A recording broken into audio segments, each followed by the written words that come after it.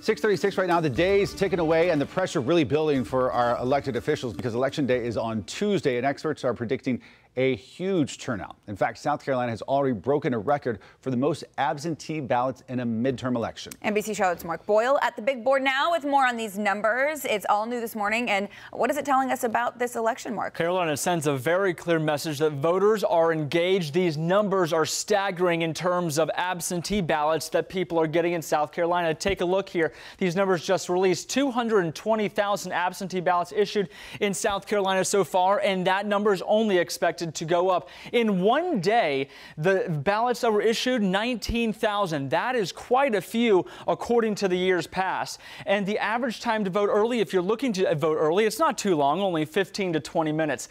Now, here's where things really get interesting. And to put things in perspective for comparison's sake, in 2014 for the midterms, get this, 157,000 absentee ballots. In 2018, this year, 220,000 absentee ballots.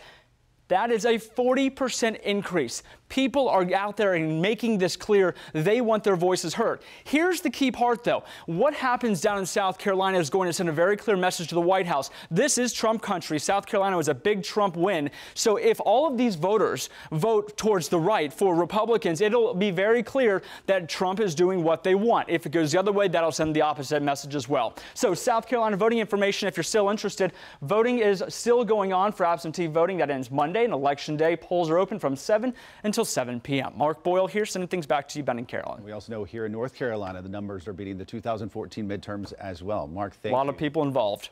Here's a look